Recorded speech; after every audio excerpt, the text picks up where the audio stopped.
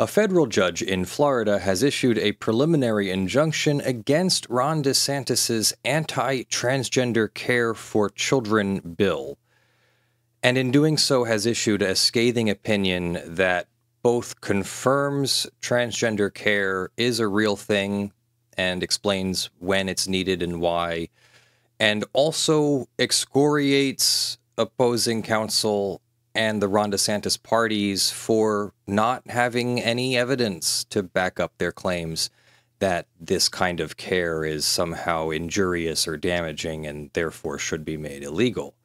This is a battle of politics versus medical science, and in my opinion, politics should lose. Medical science, when widely adopted by peer-reviewed processes, etc., should trump any kind of political action on a medical issue. So let's see what the judge has to say, because Northern District of Florida Judge Robert L. Hinkel has some very impressive things to say. And Judge Hinkel writes, "This action presents a constitutional challenge to a Florida statute and rules that 1. Prohibit transgender minors from receiving specific kinds of widely accepted medical care, and 2. Prohibit doctors from providing it. The treatments at issue are GnRH agonists, colloquially known as puberty blockers, and cross-sex hormones. This order grants a preliminary injunction. Each of the 7 plaintiffs is the parent of a transgender child on whose behalf this action is sought. One child's doctors say she needs GnRH agonists now without delay. Doctors for the other 2 say they will need GnRH agonists soon. The needs of the other plaintiffs' children are less immediate, so they have not joined the emergency motions. The plaintiffs and the medical defendants have fully briefed the issues in this case and have presented oral argument. The law enforcement defendants have chosen to rely on the medical defendants and not to present their own briefs or oral argument.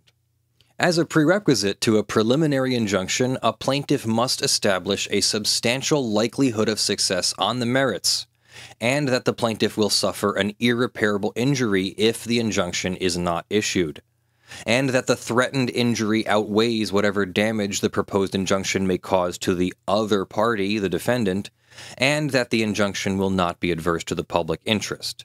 So we must show a substantial likelihood of success on the merits and irreparable injury. So that means the judge kind of has to determine who's going to win the case, likely, at the beginning here.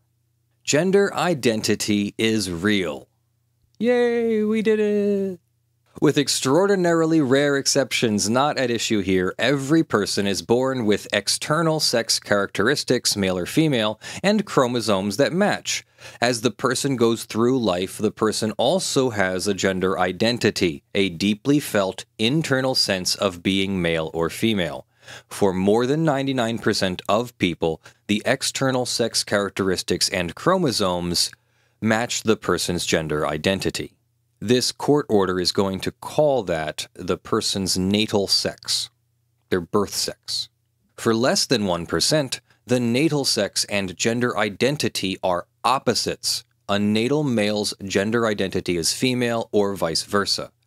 This order, the court's order, refers to such a person who identifies as female as a transgender female, and to such a person who identifies as male as a transgender male. This order refers to individuals whose gender identity matches their natal sex as cisgender. The elephant in the room should be noted at the outset. Gender identity is real. The record makes this clear. The medical defendants, speaking through their attorneys, have admitted it. At least one defense expert has also admitted it. That expert is Dr. Stephen B. Levine, the only defense expert who has actually treated a significant number of transgender patients. He addressed the issues conscientiously on the merits rather than as a biased advocate. Despite the defense admissions, there are those who believe that cisgender individuals properly adhere to their natal sex and that transgender individuals have inappropriately chosen a contrary gender identity, male or female, just as one might choose whether to read Shakespeare or Grisham. Many people with this view tend to disapprove all things transgender and so oppose medical care that supports a person's transgender existence. In this litigation, the medical defendants have explicitly acknowledged that this view is wrong and that pushing individuals away from their transgender identity is not a legitimate state or government interest.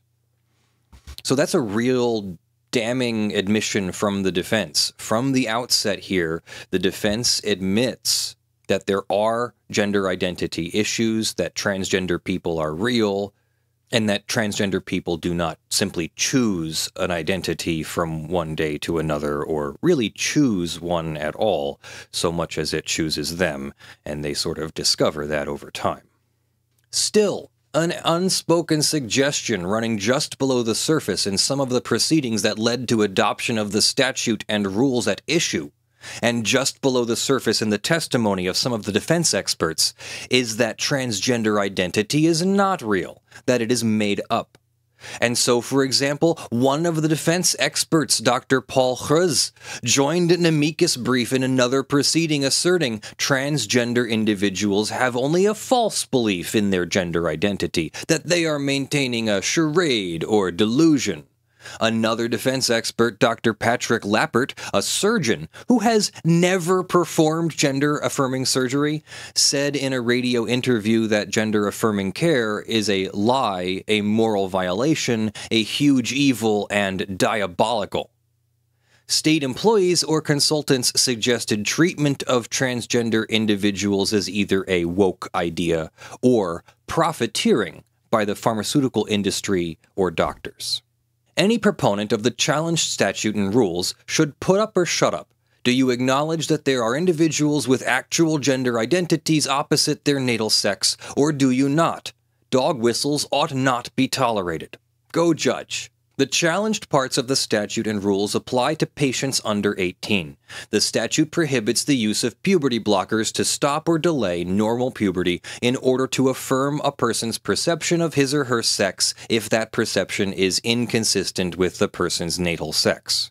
And the statute prohibits the use of hormones or hormone antagonists to affirm a person's perception of his or her sex if that perception is inconsistent with the person's natal sex.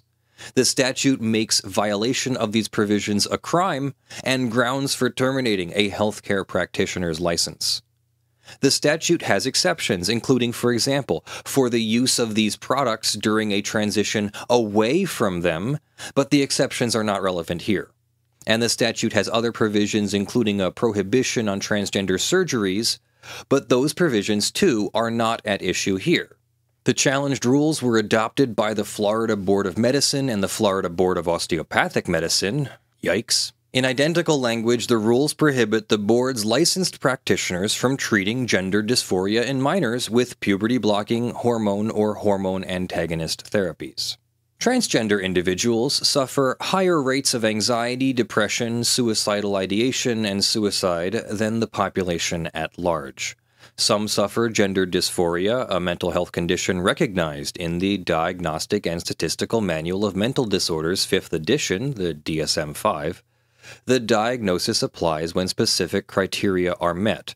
Among other things, there must be a marked incongruence between one's experienced gender identity and natal sex for at least 6 months, manifest in specific ways, and clinically significant distress or impairment. There are well-established standards of care for treatment of gender dysphoria. These are set out in 2 publications. First, the Endocrine Society Clinical Practice Guidelines for the Treatment of Gender Dysphoria, and second, the World Professional Association for Transgender Health, WPATH, Standards of Care version 8.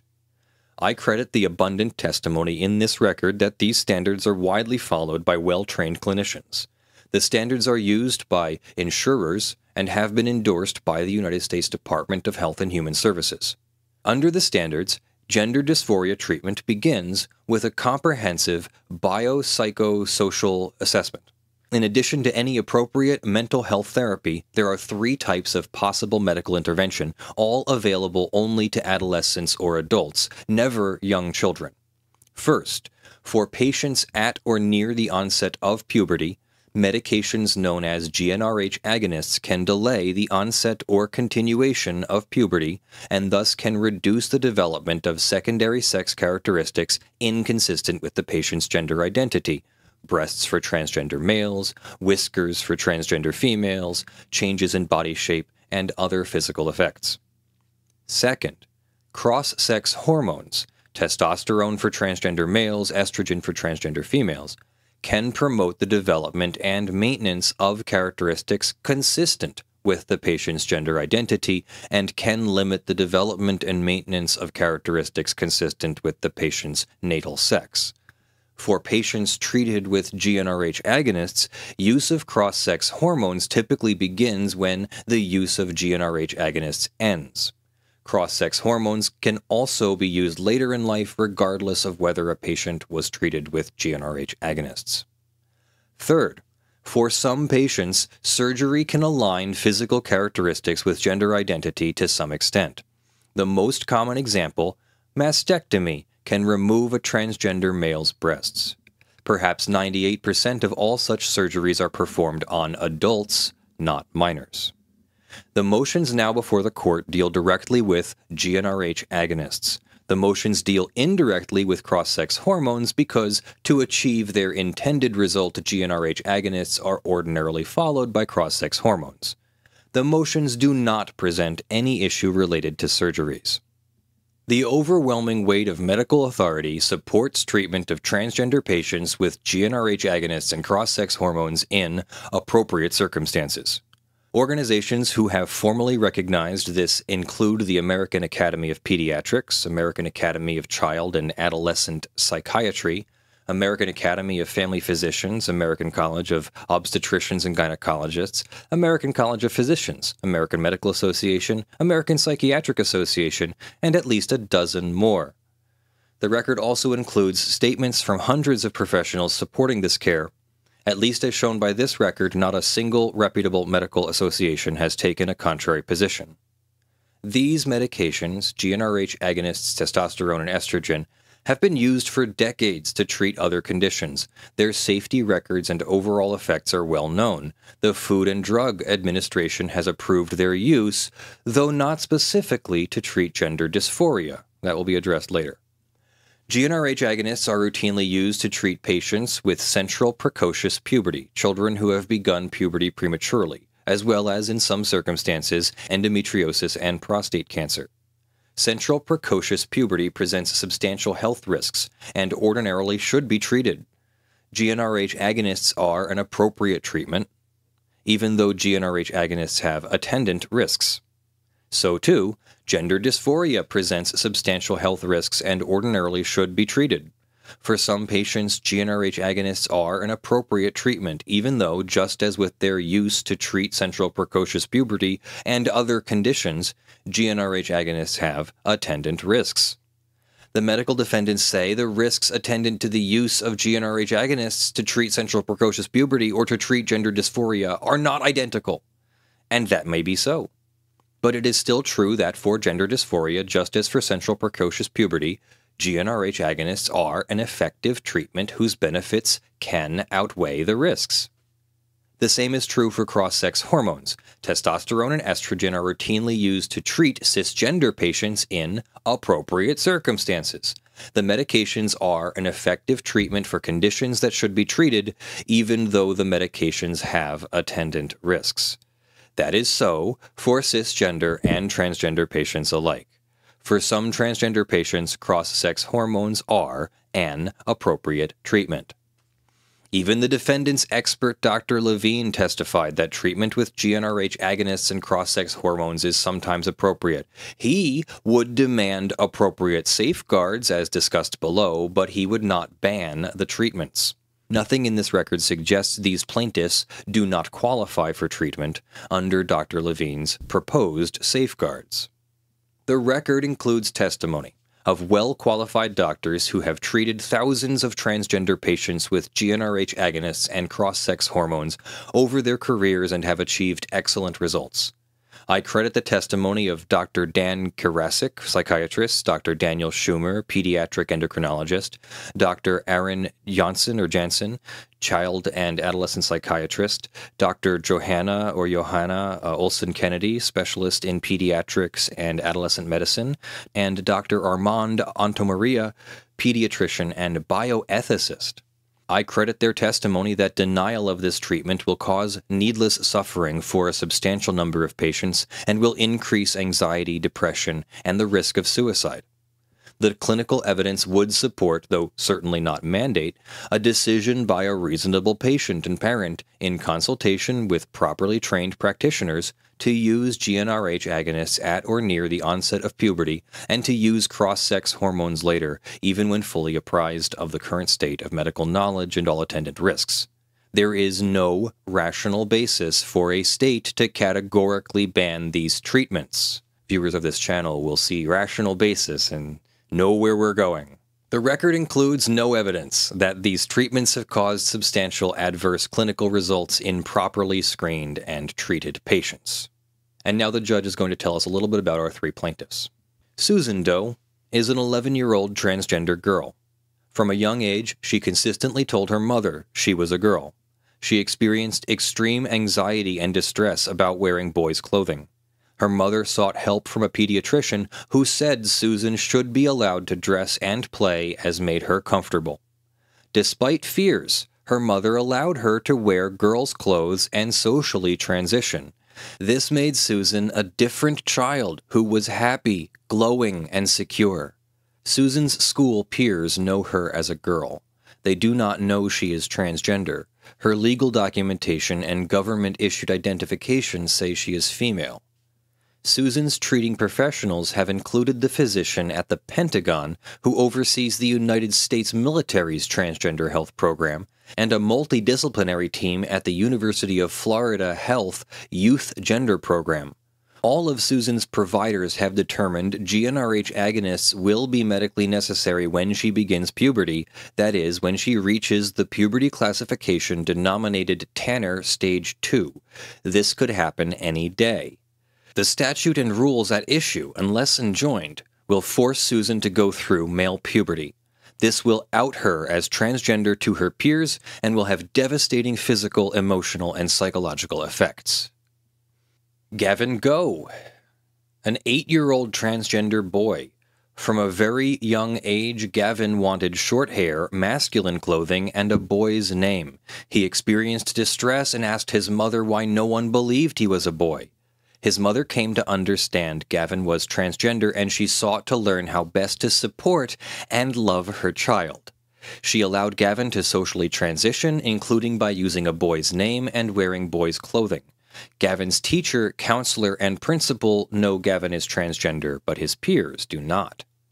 Gavin's pediatrician referred him to a psychologist for treatment of gender dysphoria, anxiety, and depression. Now, at age 8, Gavin is younger than the average age of puberty onset, but his sister began puberty at age 9.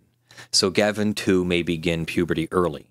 The pediatrician has referred Gavin to a pediatric endocrinologist at the Johns Hopkins Children's Hospital Gender Clinic in St. Petersburg, Florida, to assess possible treatment with GnRH agonists. Gavin had an appointment, but it was canceled when the Board of Medicine adopted the rule prohibiting doctors from providing this kind of care. Lisa Lowe is an 11-year-old transgender girl. Lisa has always gravitated towards interests and activities more stereotypically associated with girls. At age 9, Lisa told her mother she was a girl. Lisa suffered gender dysphoria. Her family sought the care of a psychologist. Lisa was allowed to socially transition, and her happiness and well-being improved.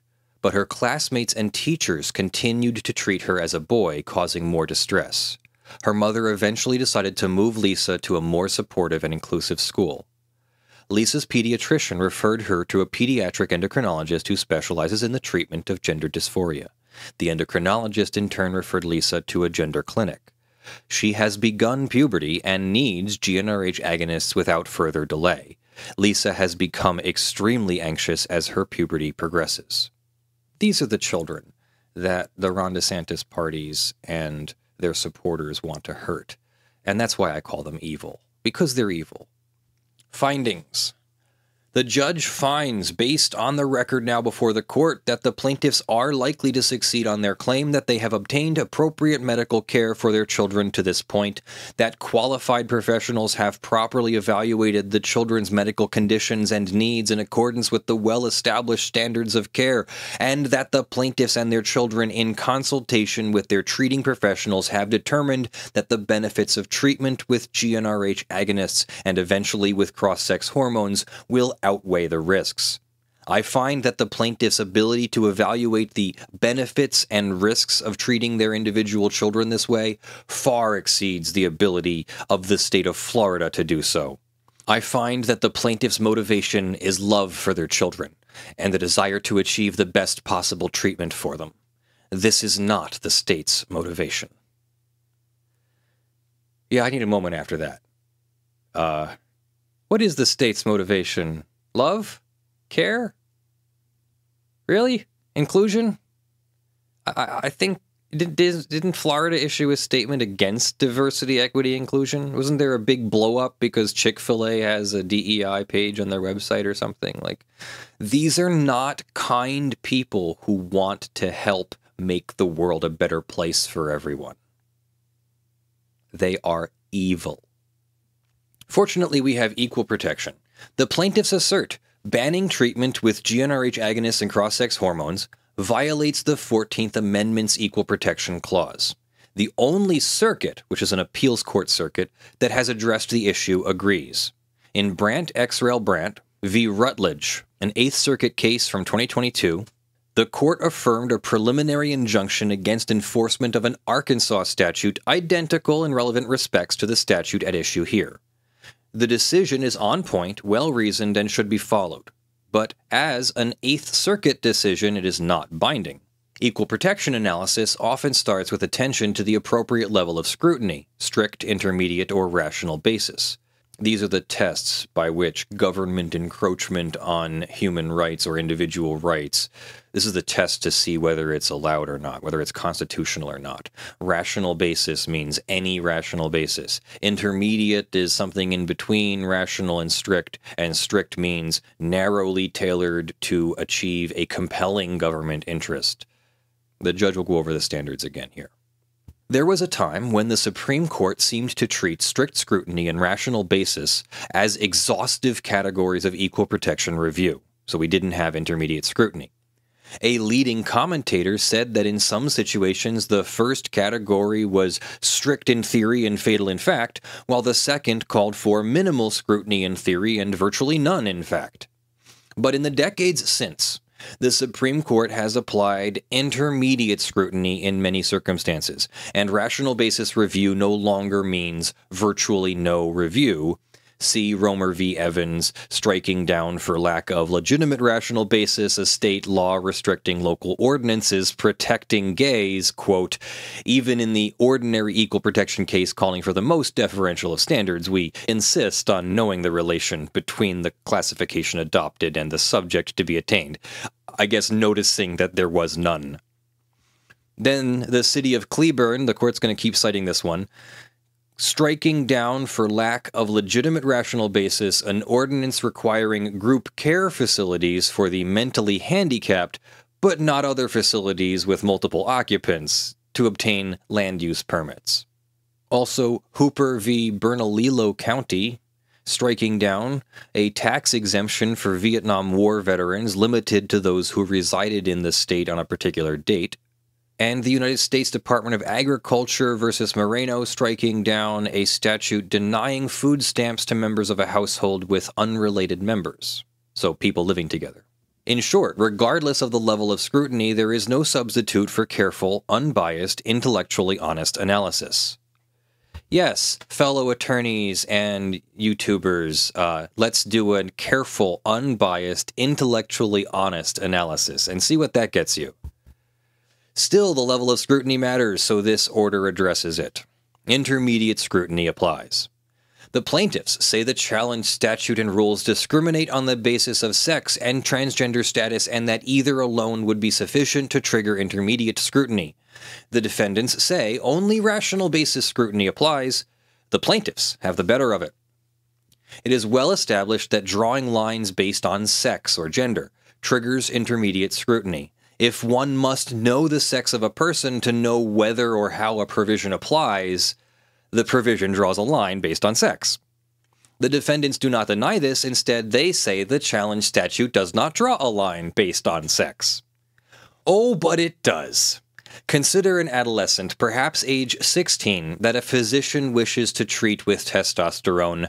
Under the challenge statute, is the treatment legal or illegal? To know the answer, one must know the adolescent's sex. If the adolescent is a natal male, the treatment is legal. If the adolescent is a natal female, the treatment is illegal. This is a line drawn on the basis of sex. Plain and simple. See Brandt, quote, because the minor's sex at birth determines whether or not the minor can receive certain types of medical care under the law discriminates on the basis of sex. And Adams, applying intermediate scrutiny to a policy under which entry into a designated bathroom was legal or not, depending on the entrant's natal sex. In asserting the contrary, the defendants note that the reason for the treatment, the diagnosis, is different for the natal male and natal female. Indeed, it is. But this does not change the fact that this is a differential treatment based on sex. The reason for sex-based differential treatment is the purported justification for treating the natal male and natal female differently. The justification that must survive intermediate scrutiny. One can survive, but not avoid, intermediate scrutiny by saying there is a good reason for treating male and female differently. But drawing a line based on gender nonconformity, this includes transgender status, also triggers intermediate scrutiny. Although the defendants deny it, the statute and rules at issue draw lines based on transgender status. To confirm this, consider a child that a physician wishes to treat with GnRH agonists to delay the onset of puberty. Is the treatment legal or illegal? To know the answer, one must know whether the child is cisgender or transgender. The treatment is legal if the child is cisgender, but illegal if the child is transgender, because the statute prohibits GnRH agonists only for transgender children, not for anyone else. The theoretical, but remote to the point of non-existent possibility that a child will be identified as transgender before needing GnRH agonists for the treatment of central precocious puberty does not change the essential nature of the distinction. Adverse treatment of transgender individuals should trigger intermediate scrutiny for another reason, too. In United States versus Caroline Products Company, 1938, the court suggested heightened scrutiny might be appropriate for statutes showing prejudice against discrete and insular minorities. Courts have continued to apply the discrete and insular minority construct in Foley v. Connolly, noting that close scrutiny applies to equal protection claims of resident aliens who lack access to the political process. Estrada v. Becker, heightened scrutiny applies to resident aliens but declining to afford the same treatment to illegal immigrants. Transgender individuals are a discrete and insular minority. The Supreme Court further explained this basis for heightened scrutiny in the city of Cleburne. There, the court declined to extend strict or even intermediate scrutiny to intellectually disabled individuals, those with very limited mental ability, but the court gave two explanations that support a different result for transgender individuals.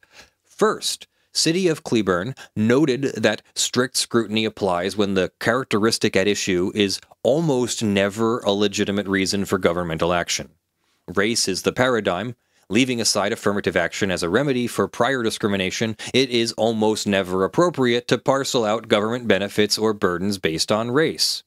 Transgender status is much the same. Transgender status is rarely an appropriate basis on which to parcel out government benefits or burdens. Second, Caroline Products and Foley both referred to a minority's lack of political voice as a basis for heightened scrutiny. Cleburne noted that the class of intellectually disabled individuals had garnered considerable public and political support, that this was not a class lacking political access. The same is not true of transgender individuals, who continue to suffer widespread private opprobrium, harsh criticism or censure, and governmental discrimination, notably in the statute and rules now under review. This is precisely the kind of government action targeted at a discrete and insular minority for which heightened scrutiny is appropriate. In any event, City of Cleburne is important for another reason too. The court applied rational basis scrutiny, but it was meaningful rational basis scrutiny, not just a blank check, not just a rubber stamp.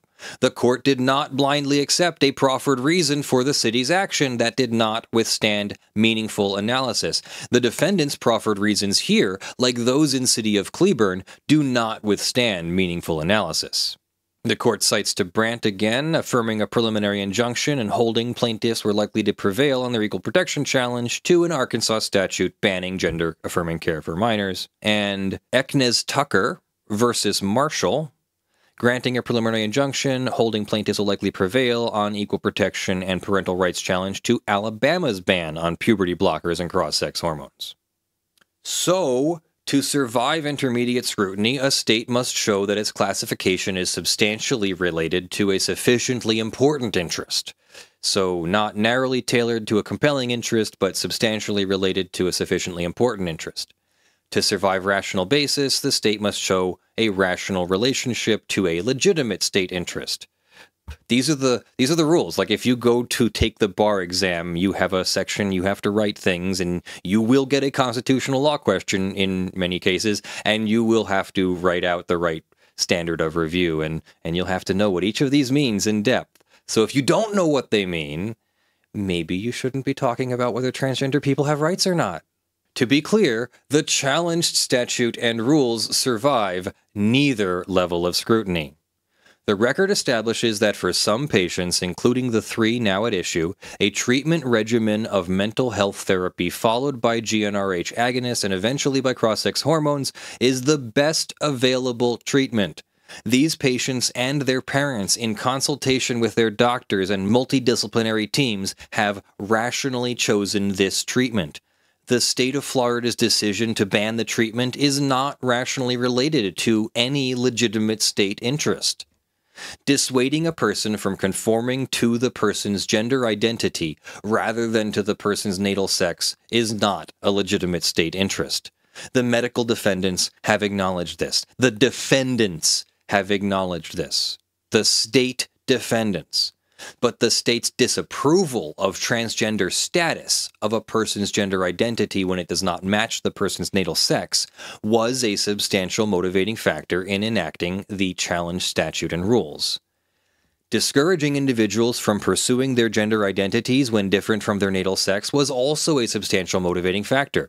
In a fact sheet, the Florida Department of Health asserted social transitioning, which involves no medical intervention at all, should not be a treatment option for children or adolescents. Nothing could have motivated this remarkable intrusion into parental prerogatives other than opposition to transgender status itself. They tried to tell parents they can't let their children socially transition if the child wants to. State action motivated by purposeful discrimination, even if otherwise lawful, violates the Equal Protection Clause. See Adams recognizing that an otherwise neutral law still violates the Equal Protection Clause when it is motivated by purposeful discrimination.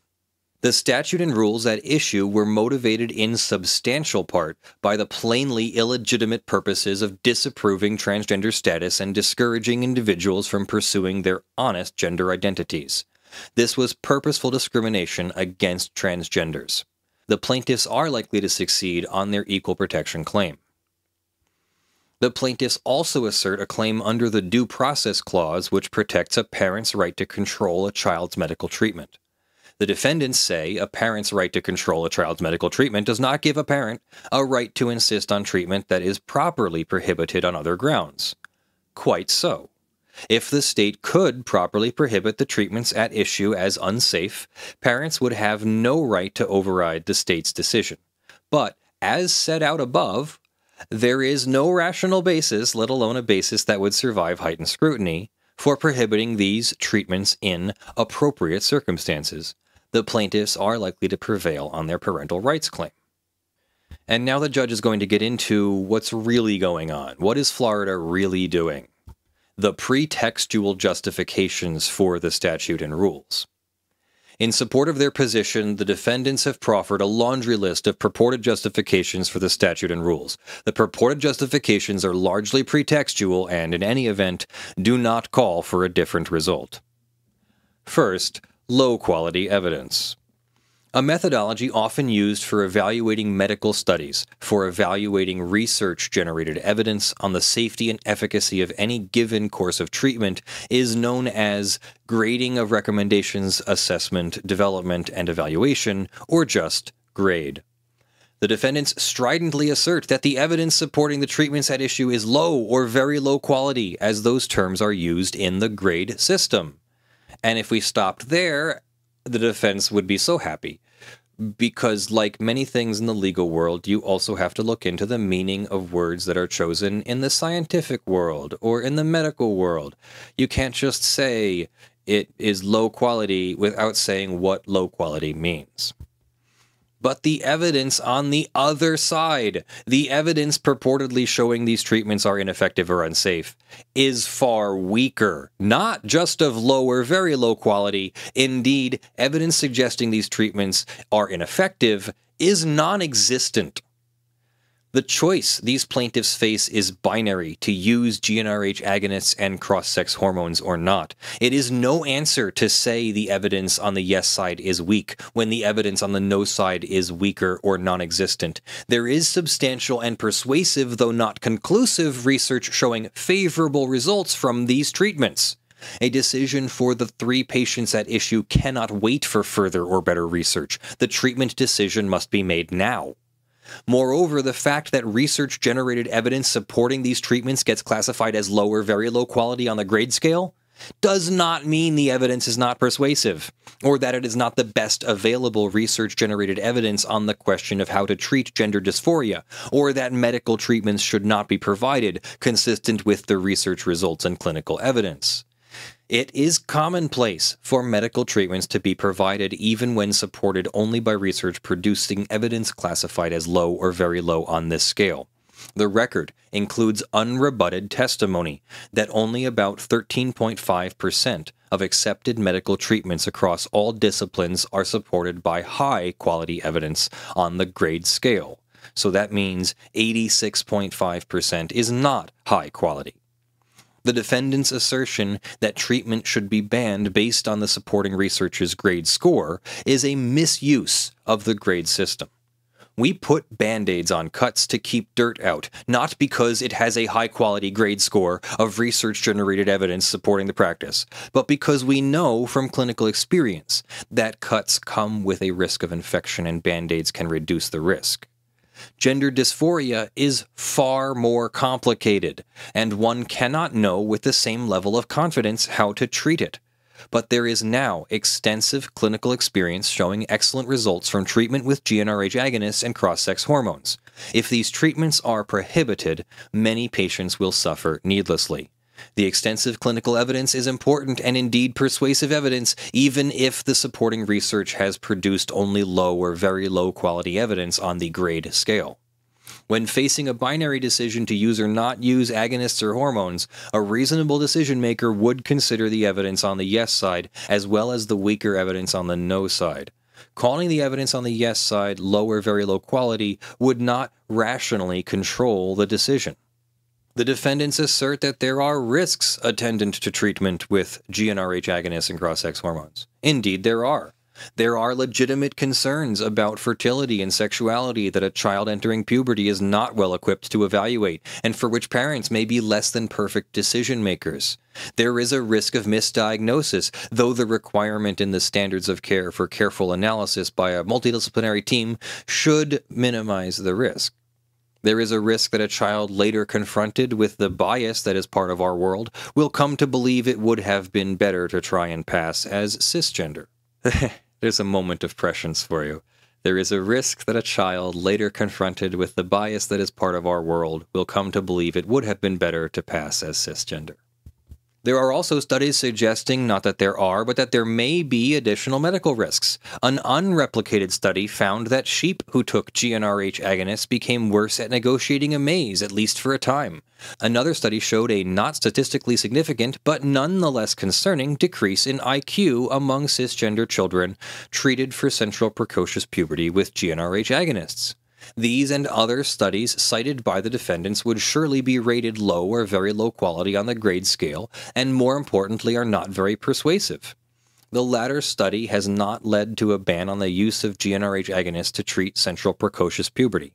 One cannot know from these studies whether treating transgender adolescents with GnRH agonists will cause comparable adverse results in some patients. But the risk that they will is a risk a decision maker should reasonably consider, a risk that a parent and a child and a doctor, and probably more than one doctor, and probably multidisciplinary doctors, can make together, not some guy on the internet or some governor of Florida. That there are risks does not end the inquiry. There are also substantial benefits for the overwhelming majority of patients treated with GnRH agonists and cross-sex hormones. And there are risks attendant to not using these treatments, including the risk, in some instances, the near certainty of anxiety and depression and even suicidal ideation. The challenged statute ignores the benefits that many patients realize from these treatments and the substantial risk posed by foregoing the treatments, the risks from failing to pursue what is, for many, the most effective available treatment of gender dysphoria. One of the Decker plaintiffs attempted suicide 4 times before beginning successful treatment with cross-sex hormones. He is now thriving. If the 3 plaintiffs at issue here do not start GnRH agonists soon, they will go through puberty consistent with their natal sex. They will live with the consequences for the rest of their lives. The likelihood is very high that they will suffer attendant adverse mental health consequences. If, on the other hand, they do get GnRH agonists, they will avoid some of the adverse consequences. They also will face attendant risks. Risks attend many kinds of medical treatment, perhaps most. Ordinarily, it is the patient in consultation with a doctor who weighs the risks and benefits and course of a treatment. What is remarkable about the challenge statute and rules is not that they address medical treatments with both risks and benefits, but that they arrogate to the state the right to make that decision. And worse, the statute and rules make the same decision for everybody without considering any patient's individual circumstances. The statute and rules do this in contravention of widely accepted standards of care. That there are risks of the kind presented here is not a rational basis for denying patients the option to choose this treatment. And then the judge talks about bias. The defendants say the many professional organizations that have endorsed treatment of gender dysphoria with GnRH agonists and hormones all have it wrong. The defendants say, in effect, that the organizations were dominated by individuals who pursued good politics, not good medicine. If ever a pot called the kettle black, it is here. The statute and the rules were an exercise in politics, not good medicine. This is a politically fraught area. There has long been and still is substantial bigotry directed at transgender individuals. Common experience confirms this, as does a Florida legislator's remarkable reference to transgender witnesses at a committee hearing as mutants and demons. Representative Webster Barnaby said to transgender Florida citizens who spoke at the hearing that they were mutants living among us on planet Earth. He raised his voice and said, "This is planet Earth, where God created men male and women female," he continued. "The Lord rebuke you and Satan and all of your demons and imps that come parade before us. That's right, I called you demons and imps who come and parade before us and pretend that you are part of this world." Finally, he said, "You can take him on, but he promises he will win every time." And when not based on bigotry, there are those who incorrectly but sincerely believe that gender identity is not real, but instead just a choice. This is, as noted above, the elephant in the room. Where there is bigotry, there are usually, one hopes, always, opponents of bigotry. It is hardly surprising that doctors who understand that transgender identity can be real, not made up, doctors who are willing to provide supportive medical care, oppose anti-transgender bigotry. It sometimes happens that opponents of bigotry deem opposing viewpoints bigoted even when they are not, and it sometimes happens that those with opposing viewpoints are slow to speak up lest they be accused of bigotry. These dynamics could affect a medical association's consideration of transgender treatment. The record suggests these dynamics have affected the tone and quality of debate within WPATH. It is entirely possible that the same dynamics could have affected the tone and quality of debate within other associations. Even so, it is fanciful to believe that all the many medical associations who have endorsed gender-affirming care or who have spoken out or joined an amicus brief supporting the plaintiffs in this litigation have so readily sold their patients down the river. The great weight of medical authority supports these treatments. The widely accepted standards of care require competent therapy and careful evaluation by a multidisciplinary team before use of GnRH agonists and cross-sex hormones for treatment of gender dysphoria, but the widely accepted standards of care support their use in appropriate circumstances. The standards have been unanimously endorsed by reputable medical associations, even though not unanimously endorsed by all the members of the associations. The overwhelming majority of doctors are dedicated professionals whose first goal is the safe and effective treatment of their patients. There is no reason to believe the doctors who adopted these standards were motivated by anything else.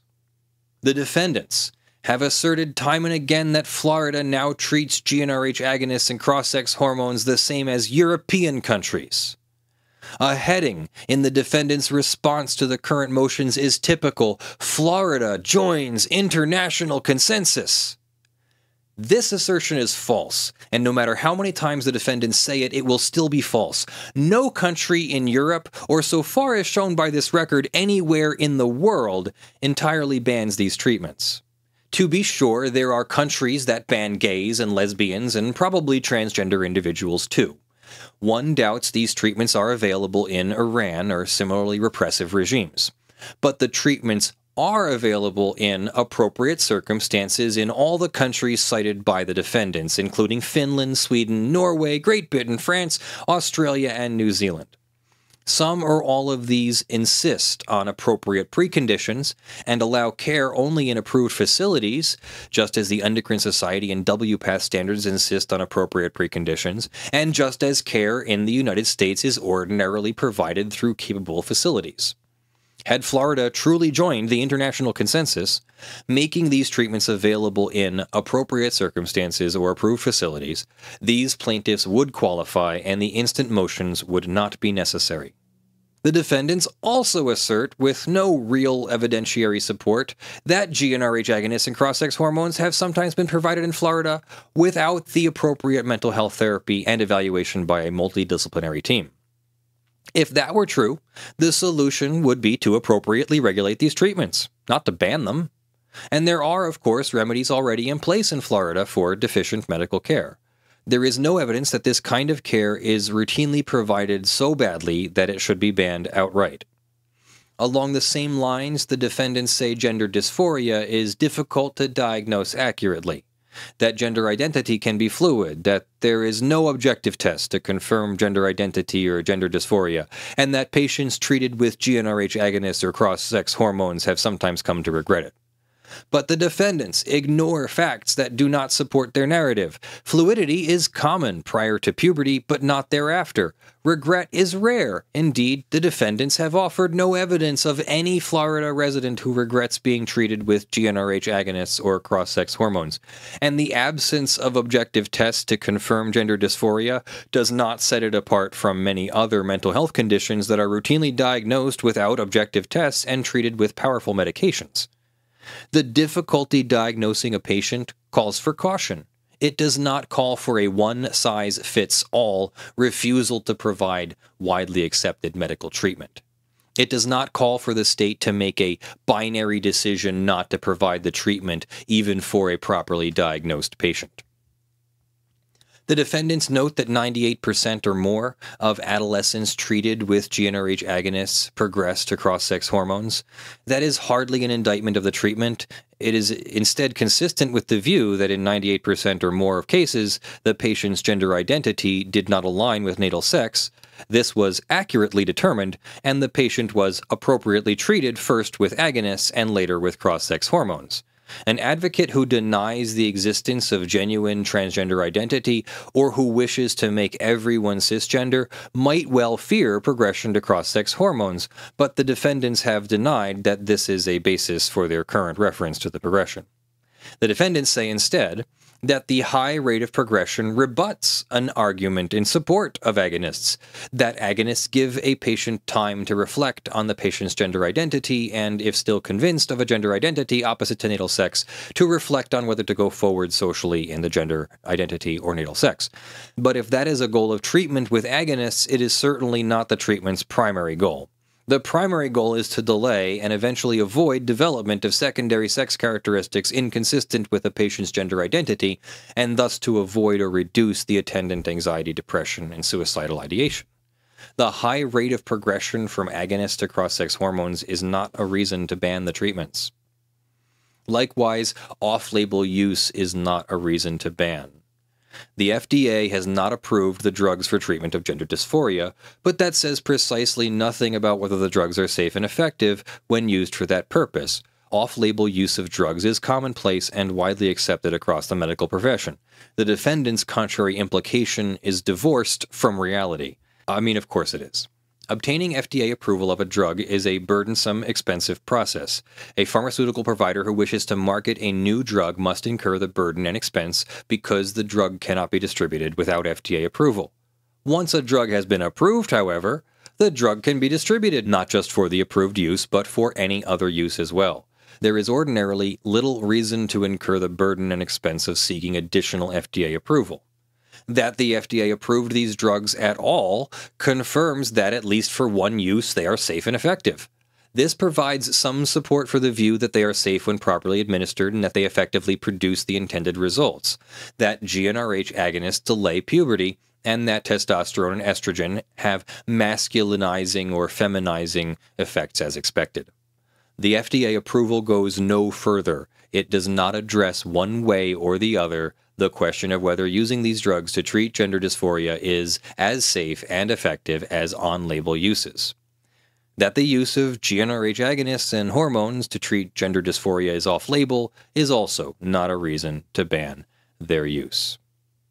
The judge then deals with one of the parties that was sued individually, and we're skipping that and jumping to the conclusion. Gender identity is real. Those whose gender identity does not match their natal sex often suffer gender dysphoria. The widely accepted standard of care calls for evaluation and treatment by a multidisciplinary team. Proper treatment begins with mental health therapy and is followed in appropriate cases by GnRH agonists and cross-sex hormones. Florida has adopted a statute and rules that prohibit these treatments even when medically appropriate. The plaintiffs are likely to prevail on their claim that the prohibition is unconstitutional, and they have met the other prerequisites to a preliminary injunction. The plaintiffs are thus entitled to a preliminary injunction of appropriate scope. And it is so ordered. The judge basically orders a preliminary injunction for the duration of the case, specifically for these parties, Susan Doe, Gavin Go, and Lisa Lowe. No one else. It's not an injunction against the law for everyone.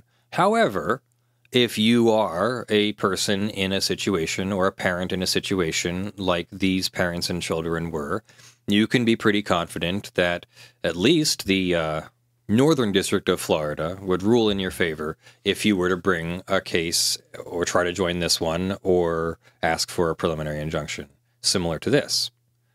That will cost you money. You'll probably have to hire an attorney, and, I'm sure that there will be organizations that are trying to help with that. So this is not the end of the burden on transgender children in Florida, or transgender people in Florida, or transgender people in the United States. I do not understand the current crusade against an insular and vulnerable minority, as the court said. I do not understand what the focus on transgender people, many of whom are my friends, what that's about.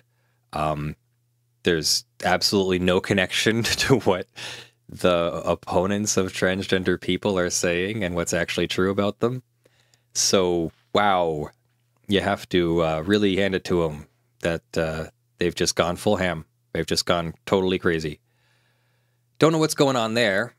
Have a discussion, polite discussion in the comments below, and let's celebrate what I'm calling a win for transgender children in Florida, but certainly not the end of their journey.